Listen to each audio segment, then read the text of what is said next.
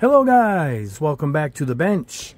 Today we're going to be testing KBS Coatings Clear Diamond Finish.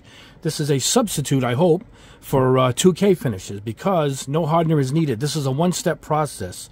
You just spray it, nothing to add, and done. Now we're going to thin it a little bit. I'll go through that in a second. But this works on plastics. I know it's direct-to-metal formula, and I know guys dip their fishing lures in it. And we're going to dip, well, for us, we're going to be dipping a spoon. If you don't have any lures, I actually went to go get with some, but they're already clear-coated, so we wouldn't have seen any advantage to that. But it is strong. You don't have to wear the mask. I'll show you the mask that I use. But being a one-step process, really good. Now, it's a little thicker than the 2K that I use from my auto store. So this is where the process took a little longer for me to get this up.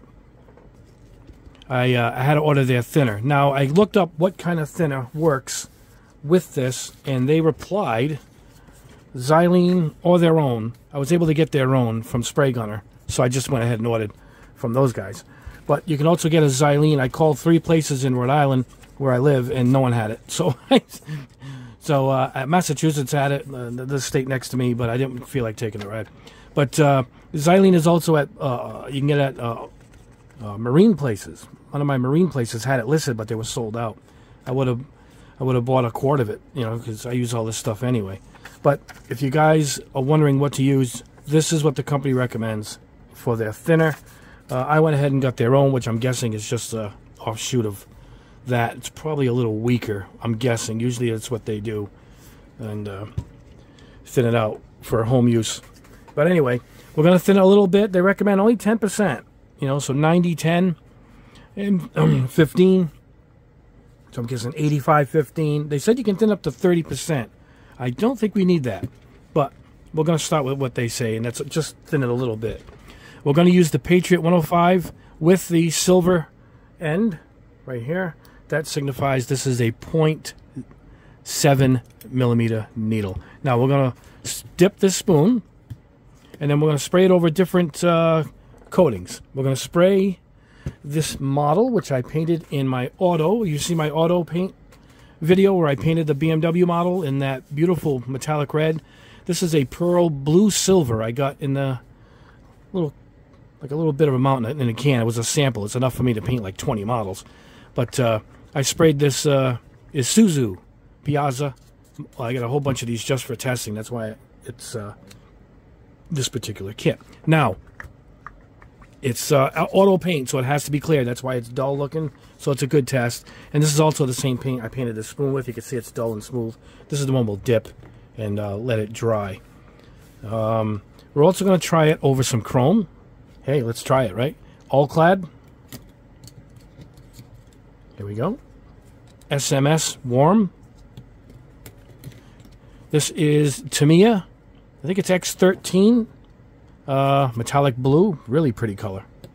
And we'll try it on, this is a spray can, TS97, we'll go again with Tamiya. Pearl yellow, it's already kind of shiny, we'll see how that looks going over that. And here is an auto color, this is Splash Paints Indian Fire Red.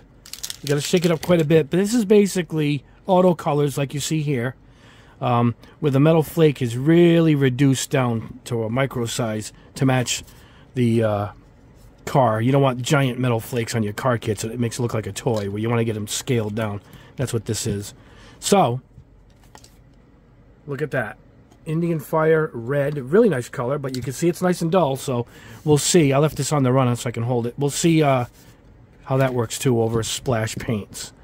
And if it goes well, then about 30 bucks, you got a nice giant can here that you can use. I'm also going to spray it over Gunpla piece right off the runner. This is from a Zaku kit. Let me see. Yep. MS, what am I looking at? Yep, Zaku 1 it says. So that's what we're going to put this over. It's that blue and green kit. But it's straight off the runner. I'm going to see how it goes over plastic like that. And that's it. We'll mix it up now and get it going. But first, I want to tell you guys about my Patreon, which I have launched. And it was one tier, and it's to take requests. I figured I was trying to come up with something different we can do on the Patreon besides showing all the colors being painted when I show a whole set, and I only paint like 4 of them. I'll show like all 20 of them on the video. I'll put up some behind the scenes stuff. But I'm trying to think of something unique, and I came up with it. I figured I would take requests and put them in video form as an answer. Meaning, what does this paint look like over this? Like a candy over different colors. And because I showed him already, one of my Patreons, Mike, requested,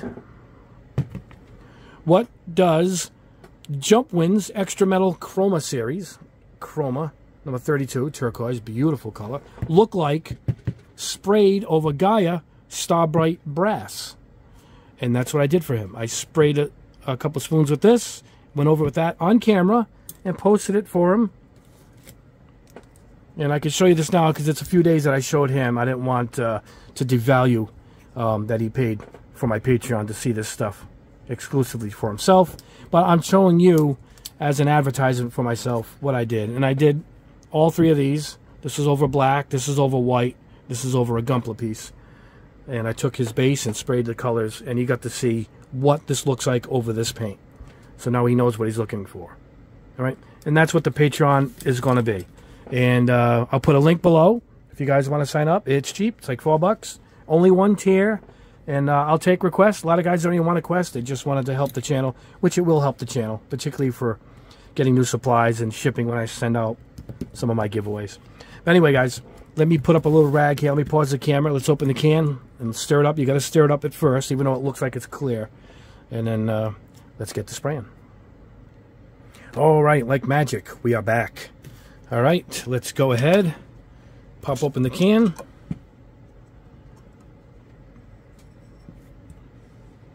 Now, I stirred this a bit before because I've been practicing with it. But even though it looks clear, you want to stir it up a bit. That's why I'm going to go through the motions here and show you guys. Stir it up even though it looks like it doesn't really need it. All right, let's get this out. Okay, now let's fill up a cup with some here. As you can see, here's my rhino. See the rhino? That's my rhino mask. I'll show you that in a second. Let's go ahead and I do this to keep it neat. I'll have a lot more mixed up because we're going to spray all that stuff I showed you, and I want to run out, you know, mid job. That I'm not sure how much the car is going to take. I know the 2K goes on in just about one coat, you know. So with this, we'll see how that does us right there. I won't even clean out that pipette. We'll just get rid of that one. Let's get the lid back on. There we go. All right. All right, let's spin it around. Okay, now 10%. You can use the markings on here. I go by eye at this point. That's me. Oop, hit the camera, guys. Sorry, I've been doing this long enough. But you can count how many of the eyedroppers that I put in. And then just, you know, you can base it off of that, too. Let me get my coffee stirrers. Cut one in half. You can see it's all like marble in there. See it? You're going to stir it up till it's nice and even. It doesn't quite look crystal clear like in the can, but it's close. That's because of the thinner. Now the thinner actually does smell different, so it's not your typical thinner.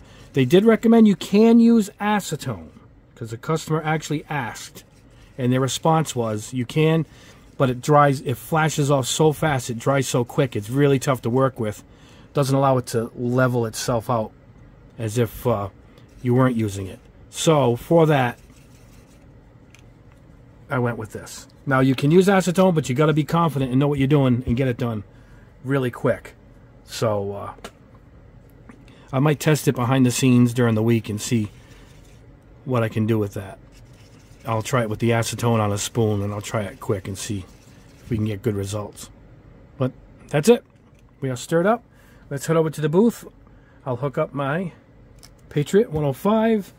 And if you haven't seen my community shot yet, let me show you something here, guys. Hold on. Check it out. Check it out.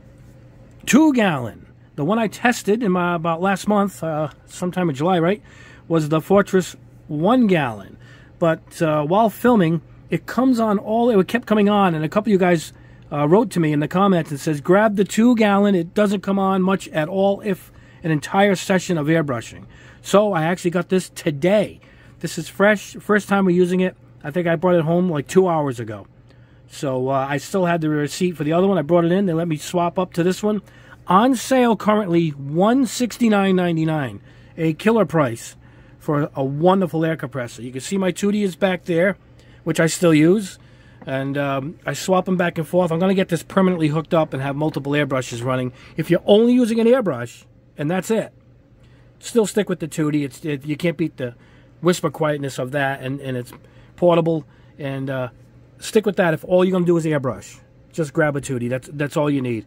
But if you're going to use, like I might use this to fill my tires, a couple of air tools that I have in the garage. It's versatile. It's got the nice handle. You just carry it upstairs. It's not that heavy. Boom. Done.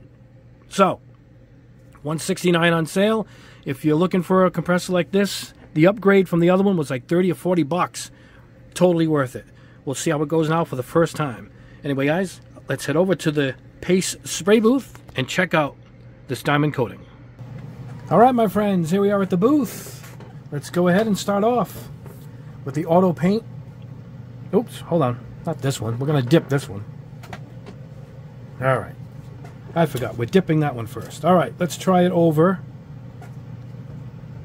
This Tamiya metallic blue.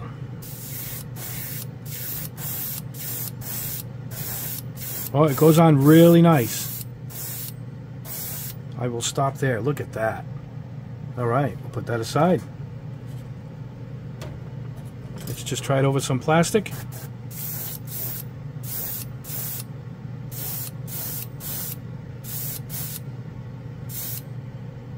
Wow, it goes on good.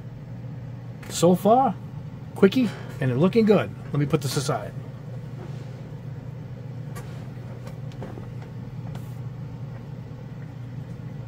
All right, let's try it over the car. Here we go.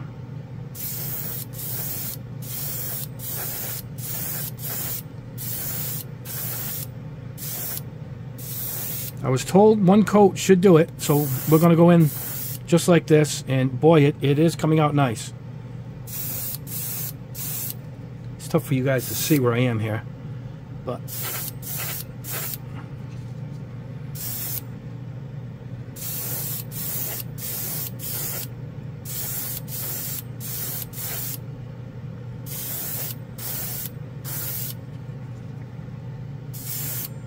paint didn't come out great, but I think it's this kit's old. Hey, there goes the compressor. We are powering up. Oh, that didn't take long. And let's go over the top. I'm going to keep this fill. I didn't put that much in it. Let me put some more in. So far, really good. Hopefully it dries just like this, like it's wet looking.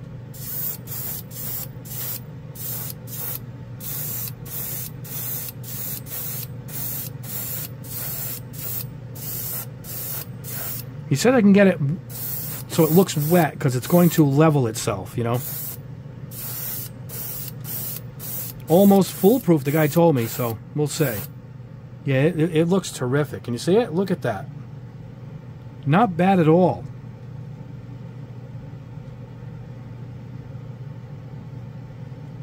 Wow, that looks good. All right, let's get a few more things sprayed.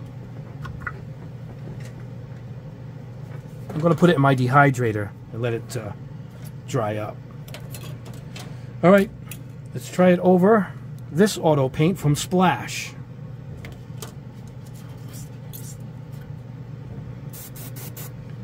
Hold on, let's get some dust off this. I should have dusted off the car. I forgot.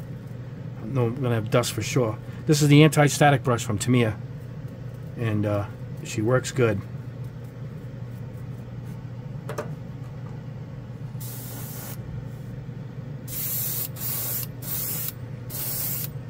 Not the best to test it on. This is really old plastic. It had some imperfections in it I couldn't cover up, but it's literally a 40-year-old model, you know. That's it. It covered it. Can you see the reflection? Wow. Now this is an auto paint, so your car would have this copper color, I guess. Is that what it, like a copper? All right, we'll put that aside. We're going to put that in the dehydrator with the car. Let's move on. All right, here we go. SMS Chrome.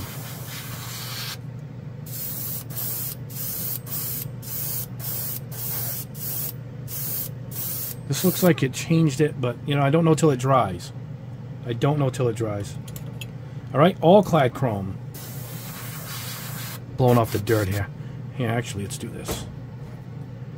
Get the anti-static on it. All right, here we go.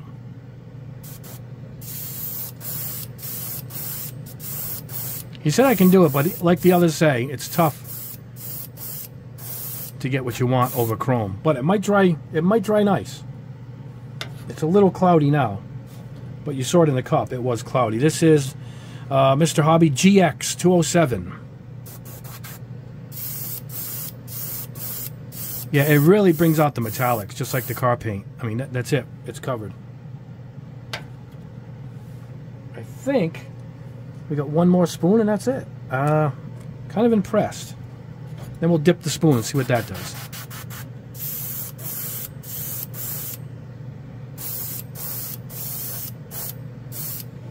There we go. Look at that shine. All right, we'll see how durable it is at the very end. But, yeah, that's it. All right, that's sprayed on. Hopefully the car and everything comes out good.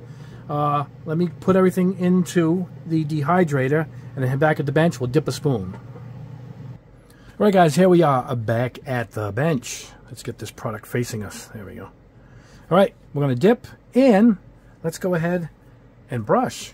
Now, this is a Model Master brush. This is Tamiya TS88 spray can. It's a champagne gold, I think. Let's see. Anyway, now you're going to clean the brush with acetone, so don't forget to do that afterwards. Let's go ahead and see how this stuff brushes on. And if it can be brushed on. He told me I could. So we'll do it over the can so it goes right back in. It's just like dipping. I guess if you can dip it, then you can brush it on. But yeah, I could see it self-leveling. It works pretty well. It went on pretty good. All right, leave it on this rag. I'll put this in the dehydrator with everything else. Let me get this brush and some acetone. There we go. All right, now, here's what we're going to do. We're going to do the dip. And here's how we're going to dip it. We are going to tape it to this stick, and I'm going to hang it over a garbage can. I'll show you just a second. All right, here we go. There we go. We'll let it run off. And it can continue to run off because I'm going to put it over a little trash. I have a trash can here that I use for stuff like this. I put stuff over it. It's a little tiny wastebasket. Cheap, you know, $2 item. There you go. Now it can continue to drip. All right, so here's what I'm going to do. I'm going to tape it to this stick right here.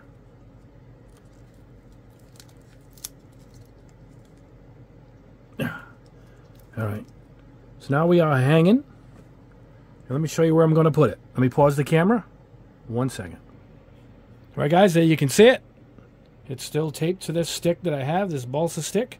It's still dripping a little bit. I put an old bag in the bottom, and we just let it hang there. And that's it. I'll let it sit for quite a bit. I will, hold on, guys, let me get back to the bench. Here we are, back at the bench. All right, guys, I'm going to let that dry. Everything else is in the dehydrator. Let's put the cap back on this. Always use gloves. I had to work the camera a little bit, and so the gloves I didn't wear for this, but you guys got to wear this when you're working with this stuff. If you get it on your fingers and stuff, a little acetone, like a nail polish remover, cleans you right off. And then use that orange cleaner that I use. But for now, here's the mask that I use. All right. When I use this, I have to use the little microphone that I have. I tie it into the camera, and then I go into put it right into my mouth, into the mask. It works fine. And but this is a great mask. I think it's like 16 bucks. Gets the job done. Beautiful. And all right, guys, we'll see you in a few hours. Let everything dry up. We'll go over the results. Early results look good. For sure. So fingers are crossed. This looks like we might have stumbled upon a winner here. Anyway, guys, when you see me back again, it'll be a couple hours when everything has dried up. and we'll go over the results. All right, guys, here we are back at the bench, and the results are in, and the results are good. I had some sitting for a few days. I like to get a 48-hour dry time in, particularly with this heavy clear stuff. And you can feel the one that I just did is it's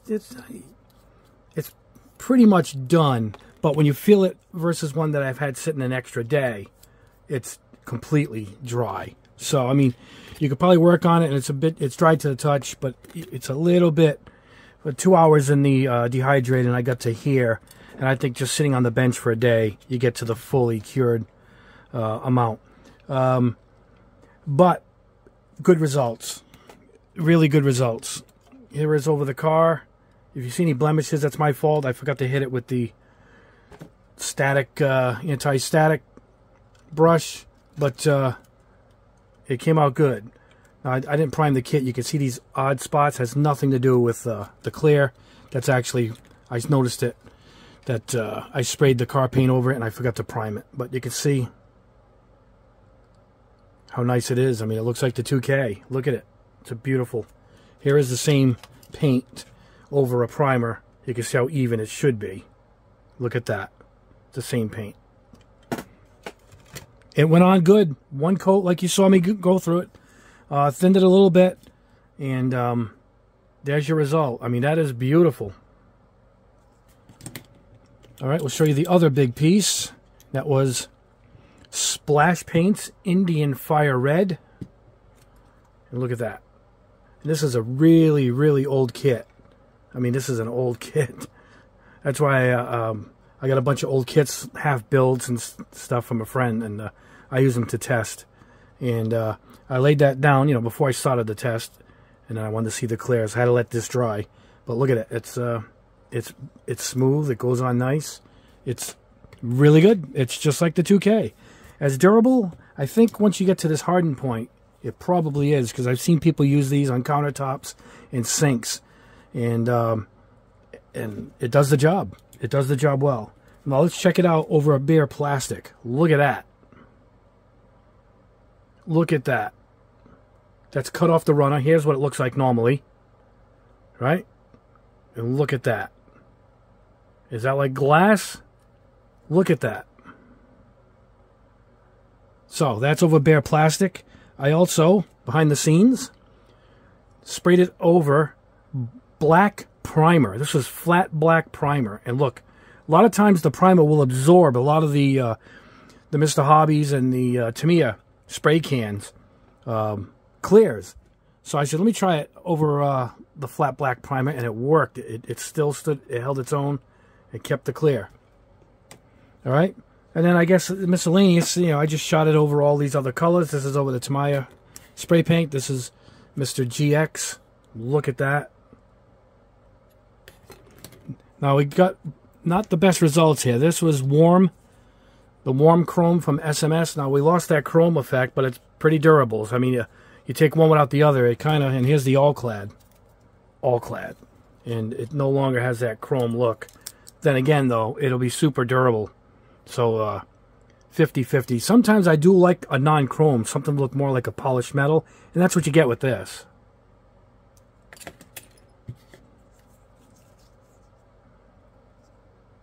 Look at that. Is that beautiful? Another great blue. This is Tamiya. Let me show you what this is. Alright guys, I'm reaching up over. This is, was it Gypsy Avenger from Pacific Rim? Yeah, this is the same car, straight out of the jar Tamiya. And look at it with the clear coat over it, because it comes out, it has that dull, nice flat look. I like that look. I really do. But look at it when you shine it. You get more of a auto color. Let's get Gypsy Avenger over here. So there you go. That's over the Tamiya. And it comes out kind of dull like that. And look what you get once you clear it with that. Now, let's show you the dipped spoon in the one I dipped. It's behind me. I just took it off that stick. Look at that. That was dipped. How even. little bumpies here and there. That might have been the spoon. I'm not sure. But, you know, it was dipped in. Now, it's pretty good. It looks orange peel, but it isn't, guys. It's my drop sealing. And all those white drop sealings with the texture, it kind of reflects that texture when I show stuff off. Beautiful. That was the dip. And here is the brushed on. Now, it's perfect in the middle. It ran to the end. I put too much on. I should have went a little lighter with the brushing. Not really meant to be brushed, but it can be brushed. So, if you're careful, this is probably the result you'll get. And that's it. I sprayed it. I don't even know what this color is, but it came out great. I didn't have it marked, but it came out great once I cleared it. And this is over candy. See it, the chrome spoon? I put clear red, and then I glossed over that. Now, that took nothing away. So, I don't know why it takes away from certain chromes.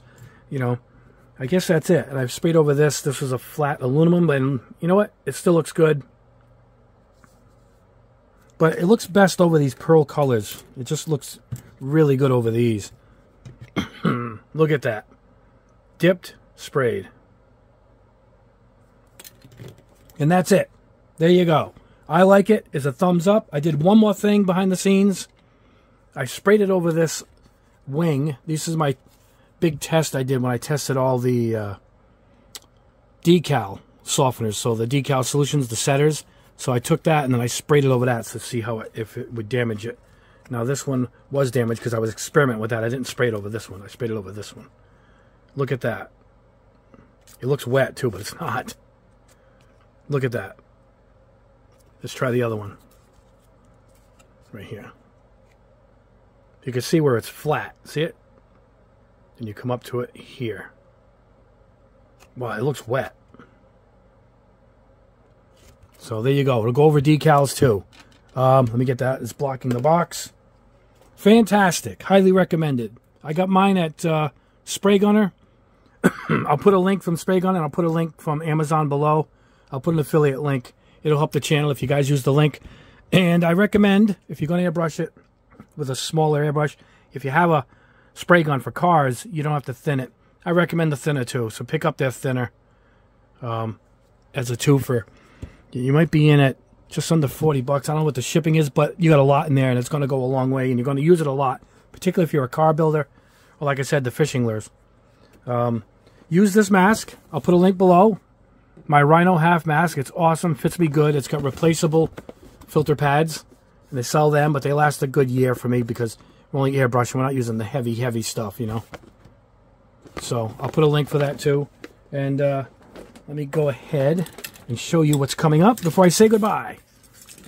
All right, don't forget about my Patreon. We went through this already. There you go, Mike. Making you famous, showing your requested spoons on camera. Coming up, I have this awesome Castle Barris. Is that what it is? I just turned it on. This, I've been just going over it. It came fully charged. And it's if you put your hand over it, it turns off because it works with the trigger like my other one. So, but this one comes with the recharger. Can you see it? It's up here. And it tells you how full the battery is. It plugs into the bottom, and you can take it off the base. It's got the charger cable. It came with a hose and an airbrush, and a pretty damn good airbrush. I haven't used it yet, but it's got a smooth action to it. It's got the cutaway handle and a stopper on the end, and I'm kind of impressed. Even though, you know, it's just a cheap airbrush, but really, really impressive combination. Even the cap has a rubber gasket around it. Can you see it? Most of them just fit on tight. This actually has a rubber seal. And even that's a little something I don't see too often. So I'm excited to try this. I might do this as my next airbrush test. And it works directly off of the canister or the hose. And it only works when you pull the trigger. And I believe it works with any airbrush. So this is going to be a great test. Let me flip it over here. So this is coming up very soon. A nice all-in-one package there. I got this super inexpensive. I might have been under 40. But it came with everything. Hose, cleaning kit, all kinds of adapters, 3 needles and nozzle sizes, a moisture trap, 3 cup sizes, extra O-rings for replacements, a MAC valve, I don't expect much, but this is one of the nicer looking Chinese, whatever you call these things, on Amazon I've seen in a while. You know, I don't know if it's as good as the one I just showed you, but that's why we're going to test it. We're going to find out. You know, I like to use a cheap brush when I'm spraying primers and stuff. So we're going to go through this too. This is going to be another kit we're doing soon. All right, get that out of the way, and that is all, guys. Well, that's it for now. We got a few more things to go. Don't forget, my panel liners are back in stock. They're not lasting long. Again, it looks like we're selling out a third batch. Turned out to be popular. Some of you have always sent me pictures of your kits with it on, and they look awesome. Completely awesome. I want to thank you guys for supporting me by purchasing these. And don't forget the enamels also, if you want to brush them on instead of panel lining. That's a good compliment to go with that. And that's all. That's it. I'll put all the links below, including the link to my Patreon that I went through earlier. And I got another video I hope to do over the weekend. I got a lot to get through, so I'm gonna start stacking these videos up for you guys. I got a portable spray booth I'm gonna show you. Nothing with a fan, but it's pretty cool. I'm gonna show you that. That's gonna come up next too, I think. And then, like I said, we're gonna go into that airbrush with the built-in compressor. And I might give you a slight review because I already did the Fortress, the 2-gallon, that versus the 1 gallon. Looks like it's the same, except it doesn't run as often, which is why I got it. Anyway, guys, go grab the Diamond Finish. All the links below, including my Patreon, will be there, including the link to the Diamond Finish. And thanks for watching, guys. Have a great weekend, and we'll see you in the next video.